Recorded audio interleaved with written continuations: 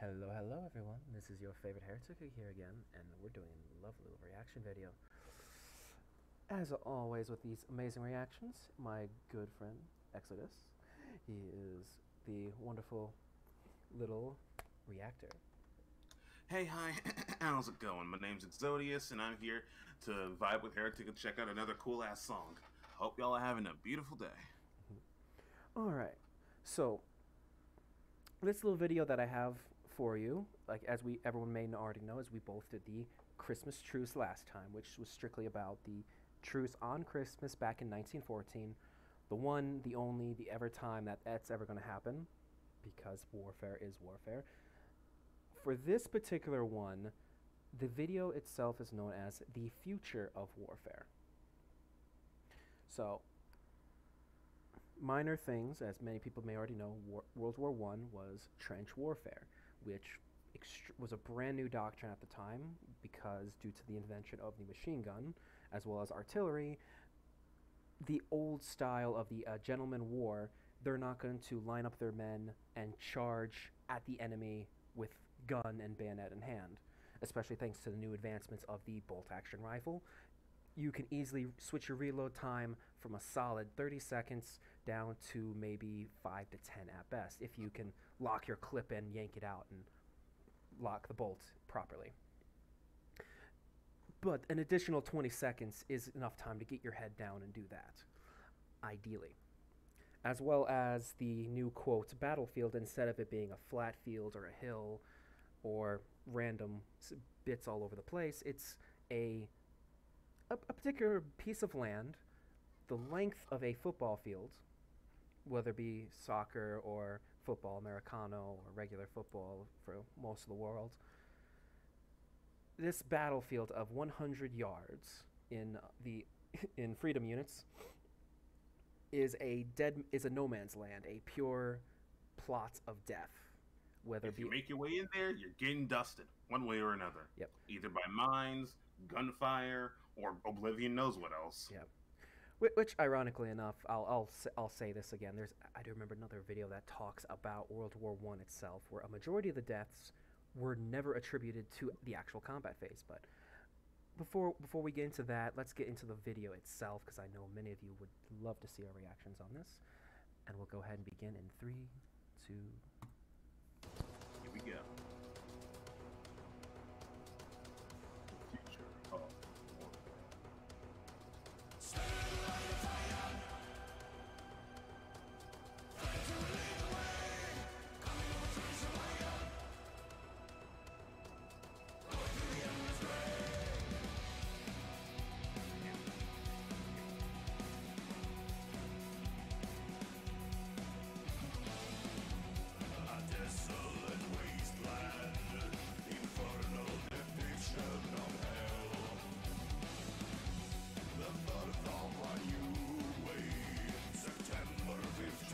God, 1916, the first wave approaches.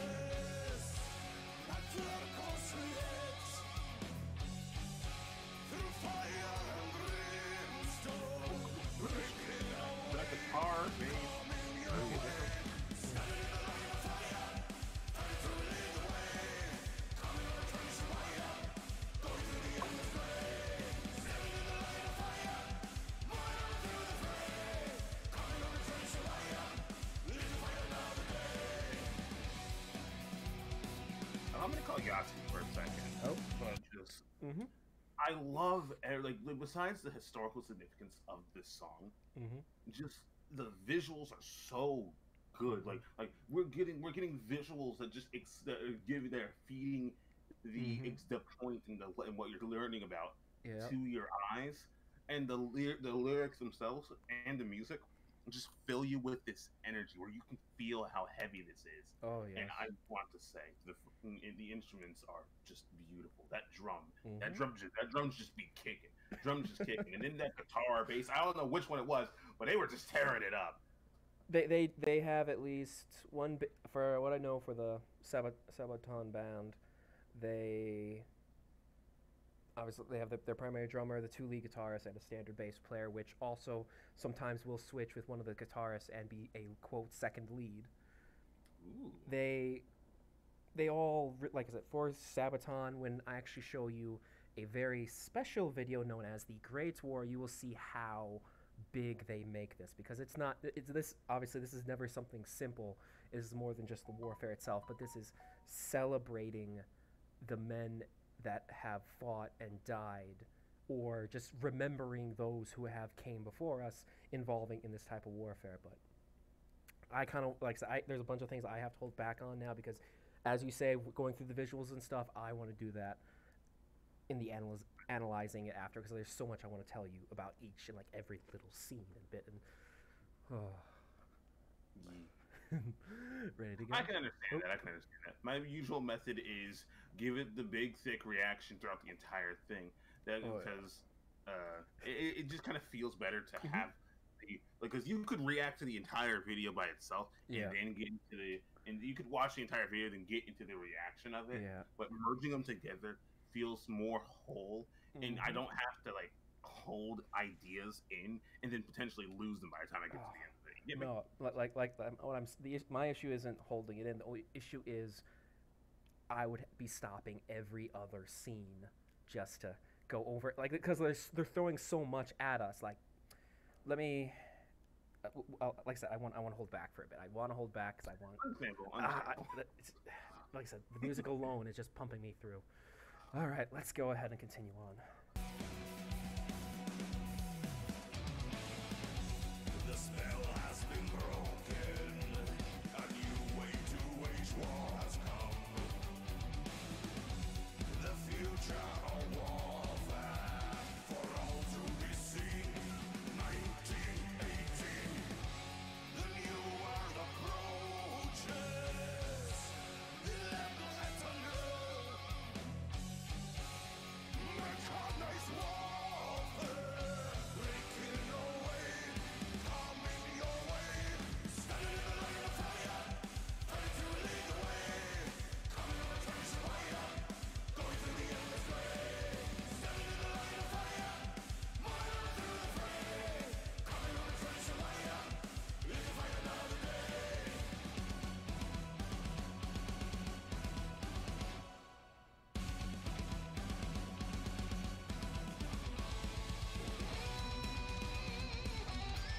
Oh, hello.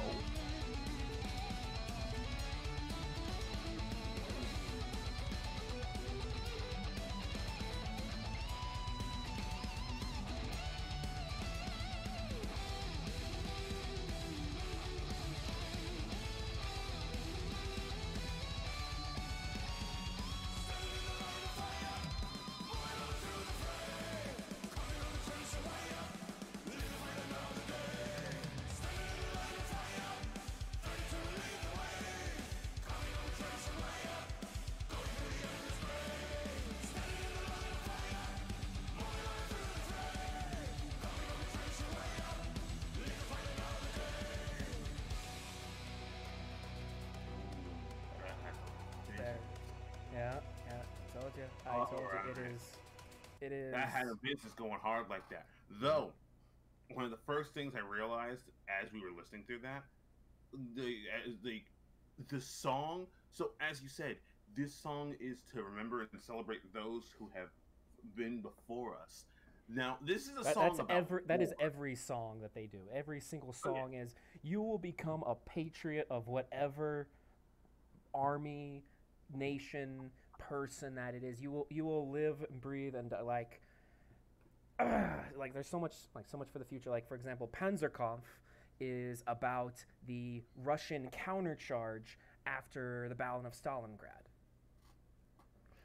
Or like, for example, when we move on to World War II portion, when we do Ghost Division of Erich Rommel, the best known tank commander, or basically the father of tank tactics or tank doctrine, that managed to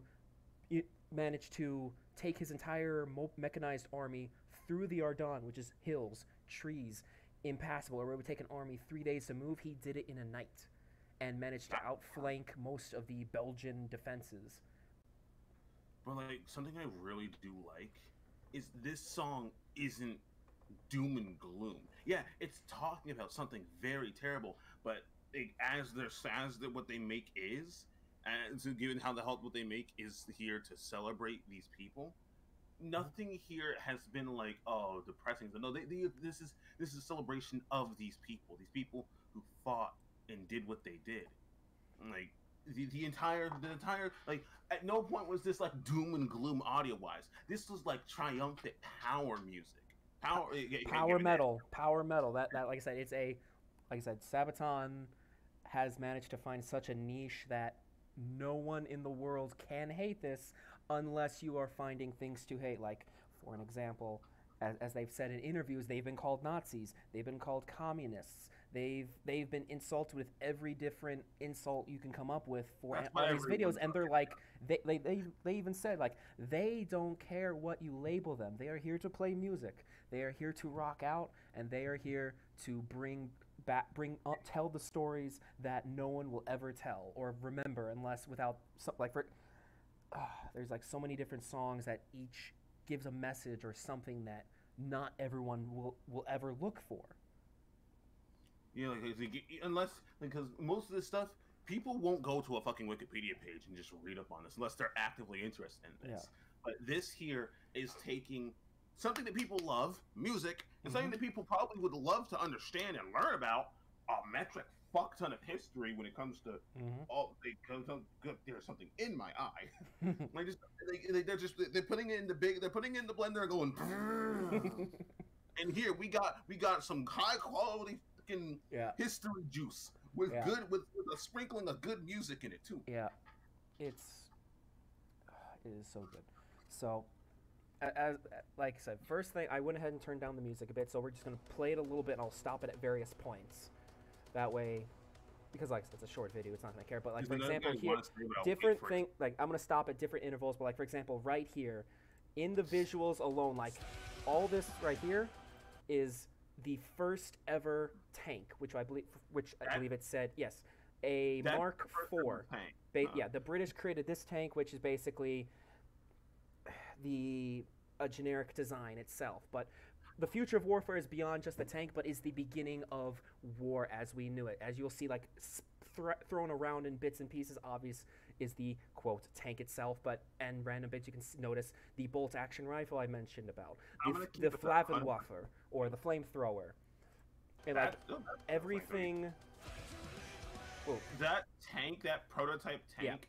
Literally, just like that reminds me of one of the big wheels of a tank. Yes, that looks like one of the big wheels before they decided to add the rest of the tank. Yeah, that was kind of the primary issue with building the tank. Tanks we know nowadays, they can handle almost all terrain. However, at this time, this machine could maybe go 20 clicks an hour at best. Like this is the same engine that they were using biplanes on. Like, because like at this time, this is not a fast-moving machine. If you get caught under this thing, you are going to die because it is heavy as fuck. That is a big-ass mass of fuck-off metal on top of your existence. Yeah. But like I said, throughout this whole video itself, it shows all the different models, the makes. Like, for example, here is the initial machine gun, and I believe like these were water-cooled. Like they had to attach a jerry can of water. As it shot, the water would be sucked in to cool down the thing. Yeah, which I think was metal would probably be melting at the metal from that time would probably be melting after a while. Hilariously, like I said, this all came out in 1916. This was a 2-year production value, and the thing was at the same time the German created their own, which I think they show later on in the video, if I can find it ideally. But like I said, each thing that they show, like grenades. Different bits and pieces. But I saw some interesting looking grenades at some point there. The quote first type of grenade, or the pineapple grenade, which is more common used as fragmentation. Simple design, rugged grip. I know the French, they would use the sticks, especially once you get to World War II type style. I've seen stick grenades. I remember seeing those in Sniper Elite, actually. Yeah. But another thing is, like, for example, right here, the gas masks, which in World War II, the Germans became very efficient at utilizing the power of gas, which there's actually a whole video involving them on the east front, not the west front, with the UK and French. But like I said, the future of warfare itself is specifically how war changed everything, which ironically enough is the reason why we have now a Geneva Convention to prevent it. Oh, here it is. This is the first German tank. They, instead of the full rotating design, they made it more hard-shelled with a lower center of gravity. Yeah, it's basically like a box. At the, like I said, like all the initial things. These came out, I want to say, a month or so time frame of the Mark IV, I think it said, Mark V of the British version. But like with these, like so, as with all the lyrics it goes, I believe they called their regiment the 32nd. Will quote lead the way, 32. as in yeah, the 32. They with thanks to these tanks, this was the initial thing to help push. It's a walking quotes fortress. If you get close enough and start firing into the portholes, you can kill the driver and everything. But these It's a things, small hole in a big ass fuck you machine that's making its Yeah. way towards you. yeah, And by the exactly. time it's close enough, it's probably already shot you once or twice. exactly. Though I do. Wait, hold on, before you jump back, actually. Yep. Also, you're not gonna keep making it lower. We can barely hear it now. I know. Like I said, the issue. I'm trying to think of like for everyone else, but like right here. But now, so I noticed I've seen that type of blade before. I think that's a stick grenade you were referring to, and I feel like that's a smoke yeah, right grenade here, right next here. to it. Yeah, right here is a smoke grenade. Yeah, I don't that's know. This might be a smoke. It might be a. I don't think it's an incendiary. I don't think incendiary doesn't make it until much later. But like I said, this World War I updated the way warfare was fought and done. Like I said, it's scattered about like different things you can see. For example, right here, planes. That was a perfect fucking pause. Yeah, That pause was literally the most. I'm careful on my pauses. I'm really quick, but I don't think this one officially wasn't made out until World War II, I think, or more the end of World War I itself. But like I said, World War I was more biplanes than anything, and like the Germans, they actually went a step up and used Zeppelins to really keep their things, especially for bombers, at least until the gaping flaw that it happened of what was it? Yeah, British Multiple Germans. One drive U.S. war laws hurried. Yeah. Allied lines. yeah. At least with it, it's a large variety of different things that happen. Oh, hang on. Here's a. Let me. There we go. Yeah, much better. Yeah, here. Yeah. But like I said, at least with this song, they bring out like everything involved in future warfare stuff. Like for example, as they say, this was the battlefield Fleurs Coursettes.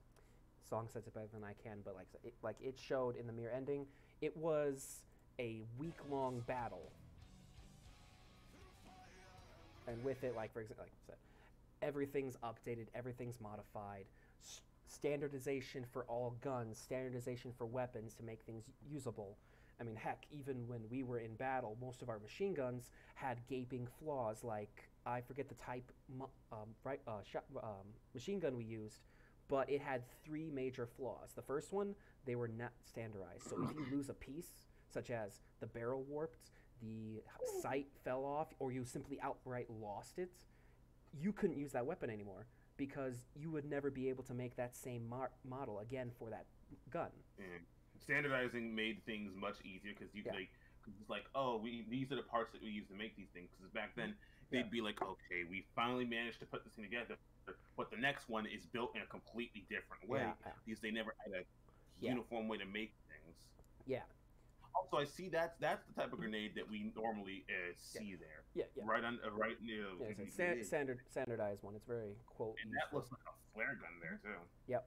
One right next to it. And then, like I say, here's the same mark for the machine gun as well. I don't know which soldier this is, but like I said, this was like more standardized, especially into World War II, until they somewhat tried to make them lighter and easier to carry. But at least with all this different warfare and everything, it's all. Oh, I forgot. The second issue with our machine gun was there were gaping holes in the magazine, like there were slots that you could see into it, and in the mud, in the dirt, would jam in there, lock up the gun. Completely useless now. And I remember hearing that jamming's one of the biggest issues. Yeah. Holy fuck, that thing looks scary. Yeah, like this, like I said, there was like different types of machine guns involved as well. This one, I think this was either the French or the German. Not German. German had the barrel one, but This particular one that was like an update version of it. Like, I don't want to say Italian, because I remember the Italians had a machine gun that shot 30 rounds, and they would constantly be switching it out. But I can't remember if it was a side feed or a top feed, but like they would just constantly be rotating out their guns until it runs out of ammunition. I remember. I don't remember which war it was, Mhm. but there was this. I remember. I don't know if this was an actual thing, but there was some type of guns that you would have to have a second person feeding the ammo of That's it that's into. the that's their sub that's the machine gun. So It was a machine gun team. look at that tank. Yeah. That thing. Is, Yeah, yeah. This is the Mark 5 or whatever it says here in the video. They do the research. Oh, my personal favorite, the Oh yeah, it's those knives where you could one moment you Trench stab knife. and next you Trench punch knife. in them. And, is a trench knife. That was it was. yeah. Can't lose it when it's wrapped clean around your fingers. Yep. It was like so many different things that were added to this, let alone. I love the Cool. the And lyrics. then here we here, go. The way they, okay, hold on. Let me go back to the audio because the way the lyrics are said and the number of voices sitting right behind it, Mm-hmm. like gives there's the first voice that says it, Yeah. and then there's the other voices that are sitting like a half second Mm-hmm. behind it, and they all come in so well. Each time they say something, it hits so hard. It's so good. Yeah. Well, hilarious enough. Me and you will probably search this offline, but the lead singer is known as Joachim or Joachim. I can't really pronunciate Swedish very well, but like I said, he's the current lead singer for it, and at least with his bass on it is proper strong. And ironically, he has his own little gimmick where as he goes with some of the songs, he will literally beat the everything crap out of his thigh, which we'll definitely see when we do the Great War. Yes, yes. There are. I will show you a music. He needs to fight. He's like, I'm sorry. What is strong? What is stronger, a Nokia or Joachim's thigh? Let's find out. A one person capable of shattering a Nokia in one punch. Oh, but no, like so No, another. I can understand that though. Like you get so into something, Mhm. you start you get like Yeah. as a little bit of another variant of that. Mhm. I have so while like what last year because I think it was last year. I had been playing, and this is gonna be a weird comparison, but I had been playing a thing. It was a rhythm game, and I was like getting really into it. It was a really difficult song, but I got so into it that I purposely closed my vent in my room to build the heat up so I could focus inward as hard as possible because I needed to be like in that state of like really? in a state of energy so fucking powerful. God I almighty. need to be as warm as possible. So I'm like, fuck the AC. I need the heat. But It worked, and I beat the song. It worked. It was It worked. You focused and it done it. Oh, another favorite of mine, an artillery. A whole team of I want to say 10 to 20 of these. Each one is crewed by anywhere from 10 to 20 other men with one officer marking range, marking command fires. And the only thing about these is because during this time period we did not have radios. We had transmission like we had not the typewriter, the type little code thing that the little Morse code thing. Morse code, the whatever the Morse code used for. That was its primary transmission. The other mode of transmission, especially for those on the battlefield, was a carrier pigeon. And these were I don't know how they did these pigeons, but they managed to train them to know exactly where to go or where to roost once you release them into the air with a little thing on their ankle. Check it out right now.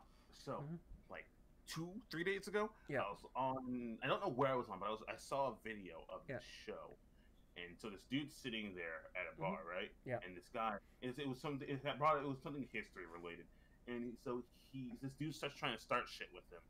Because he's of some nationality that the people hate because war stuff. War stuff. He gets ready to start shit with him. Yeah. And dude gets up, swipes at him with a knife, makes the dude back up. Someone gets ready to like alert somebody on some type of message, and Yeah. he immediately shoots the thing. Yeah. And then right after all this happens, a bird flies right through the air, and he pops that fucker clean out of the sky. And initially, I'm like, Oh wait, personally, that's wait. terrifying. I think I may know what movie you're talking. Well, I think it might have been a show actually. It's a recent one. I don't know. Name? I mean, I'm thinking of a movie, but that was involving the Lost Battalion. I forget what it's called. It was. This was a show that I've been recently seeing pop up. I can't remember the name of it. We'll have to find it later. Yeah, so I was so caught off left field because I'm like, did he shoot the thing off instinct because he saw something flying towards him, or do we know what that was? I go to the comments and I learned, oh wait, carrier pigeons. He popped that fucker knowing exactly what's going on, and that makes me more scared because it's a type of energy when someone has just got done swiping at someone with a knife, shooting one thing that's on a wall, and then without hesitating, popping a bird clean out of the fucking sky. That's some scary ass power. And I don't want to fuck with anyone who can do that. Yeah. But like I said, with carrier pigeons, that's actually the primary way they could call artillery support. And the thing for artillery is it's a creeping barrage. So a creeping barrage, for those that may not know, is they will get a position and fire, and then they will adjust accordingly in one way or another. Now, wind, distance, elevation, all that's going to be difficult. All they could do is focus on the general area of where they're aiming at, and that's if the person that sends off the message knows exactly where the quote target is. Now, the biggest issue of creeping barrage is one of two things. Obviously, the first one, it's oncoming dread if it's coming toward you, because it'll be like 100, 80, 50, 20 on top of you. You're literally numbering out how close this big ass fuck off thing is about to hit you. Like I'd be terrified. Yeah, like, but the inverse is they could also be going the wrong direction. Such as they hit the enemy and you're cheering, and they hit again and they hit again, and all of a sudden it just starts creeping back your direction. You're like, wait a minute, pop one right next to you, pop one right behind you, and then it just like I said, this time period was the biggest friendly fire machine you could think of. So you had to be very accurate on what you were. And like in the movie, I think it was called Lost Battalion, where basically the American troops that got lost in the Ardennes, they had to send out 3 different carrier pigeons to call off the artillery bombardments, because the first couple of rounds hit the target, but it was coming back onto them, and the pigeon was severely wounded because the Germans were shooting the pigeons to prevent them from getting the message out. And by the time it came back, the lieutenant, literally in the movie, they showed the lieutenant getting the message and like, stop the bombardment! And he's running out, like knocking the guys over, like, stop it, you're hitting our own men! Good goodness. It is. Just imagine imagine how terrifying it must be to be like trying to handle your thing, and then within a swift second, a big ass mass of metal flies past your face. Imagine how many people had near miss situations and genuinely had that happen to them. I'd be terrified. It's sickening sometimes. It's scary. It's horrid. And we got bombs. Those things. Yeah, like artillery now, shells, mortars. Yeah. That there from those, the one with the big old spike on the end. I've never seen that model of grenade. Yeah, it was an initial idea. I think that might have been an anti-tank at the time, like, because it was like really, really brand new to it. Because like armor, when it came out, they had to figure out ways to break it, and that took like maybe a couple weeks of strapping together multiple grenades and chunking it, or like throwing Molotovs on it if they could make one like that. Like for an example, like to an oven or something like that. Oh yeah, but yeah, like I said, the beginning of tank warfare was back in 1916 in it just said it. Where did it go? The Fleurs Courset, which was definitely on the French front, at least when the tanks basically first officially joined the battle. I think there were actually some issues involving the tank regiment because they had, quote, one chance to do this, and if they did it too early, the Germans would come back at them with their own tanks not too long from then. You gotta handle it quickly before the enemy gets Yeah. smart and understands how to Yeah. counter you, or else you Yeah. might be fucked just as much. Exactly. But like I said, when the tanks did come out, like so during this 1 week battle, it was something. It was devastating. And like I said, there it is. The British Mark IV. That's it. The British Mark IV tanks. Like, even in this moment, like we're getting a whole lot more history, but just Yeah. just the fucking solo though. Yeah. The And solo is yeah. Yeah. and like then you realize that during this epic solo, you're learning about some Yeah. very devastating shit, Yeah. and then you're conflicted because you're like, this solo's amazing, but fuck, that's a lot of death. Yeah, yeah. Another fun fact, if I remember correctly, the German tank, I don't remember their make, I don't remember their name, I don't know what they called it, but officially I might be getting this mixed up with something else, but there was a type of German tank that was captured by the Allies. I can't remember if it was World War I or World War II, but there was only like 26 of them ever made. And and like I said, like this one was like captured in the battlefield and taken back, and it was kept like as a trophy or something. I'm assuming World War II because that sounds like more of a World War II type idea. But like it was like the only one. I think it's still in a museum somewhere, but it's like the only one that was found, captured, and still quote working today, or at least still quote alive in a sense. What if you can legally own and drive a tank and just use it as a car? You'd have to get a special permit because some location I actually learned this because of my work. But if you are at a certain weight limit or a certain height, you have to have special permits to drive through a majority of the states. And like, for a tank itself, that's a good couple tons, and not every American road can handle that. Ah, some roads are. Yeah. So it's just some bridges and roads might not be able to handle No. something that fucking heavy. Yeah, especially that slow too, and it rattles. Like you already know, like an American. Imagine how many people would be so pissed off at this slow ass tank Yeah. driving The noise on the highway. the noise complaints alone, just by it Ugh. starting and then driving down the street, traffic jam. Oh yeah. I mean, no one's gonna have issue with you. You have a freaking tank. Like, no one's gonna really say anything. Oh, because God knows that that motherfucker's loaded. No one's going. No, people are Yeah, gonna that's be pissed. other no issues. one's gonna be Funnily- like, oh, file a complaint. Funnily enough, there was actually a buddy of mine back home in Alabama that said like, "Hey, in a couple of years, you guys want to come back together and rent out a tank like in a couple states away, and we have it around." There is a place. I can't remember if it's New Jersey. I can't remember if it's Virginia. I can't remember if it's North Carolina. But there is a place on the East Coast you can rent out a tank for a day. Fucking beep boop boop beep boop. Yes. Hey, so, I You want can to rent a it. fucking tank. I do not- I want to rent a big ass fuck off massive metal that could wreck someone's Exactly. shit. Exactly. And they're like, all right, that'd be like, Yeah, it's $300 per amount of hour. money. It's a amount of money, yes. But I do not know if they give you. I doubt they're going to give you ammunition. But I pray they fucking don't. Then again, I guess you could probably unless they got like a tank course, you ride it in or something. You I could don't know. take it to a place where you could just imagine being like, hey yo, so you know how to drive, right? And like, no, I don't know how to drive. But Oh, it's easy. It's just only it's only 16 it- pedals. Like, think about it. I mean, like, think someone's like, hey, you know how to drive a car? Nah, man, I never learned how to drive a car. And then they're like, hey, yo, and then you're like, oh, and then at some point tanks get brought up. Like, oh, I know how to drive a tank though. And then everyone looks at you and like, okay, so you're telling me you don't know how to drive a car, but you can drive a giant mass of fuck you perfectly fine. You're like, yes. Hey, that is the army. That is the army. I mean, you don't even have to be in the army because you could just rent a tank a few times, learn how to drive one, learn how to fire one, be like, oh yeah, no, I know how to one man a tank. Yeah, ironic. Who's going to fuck with you then?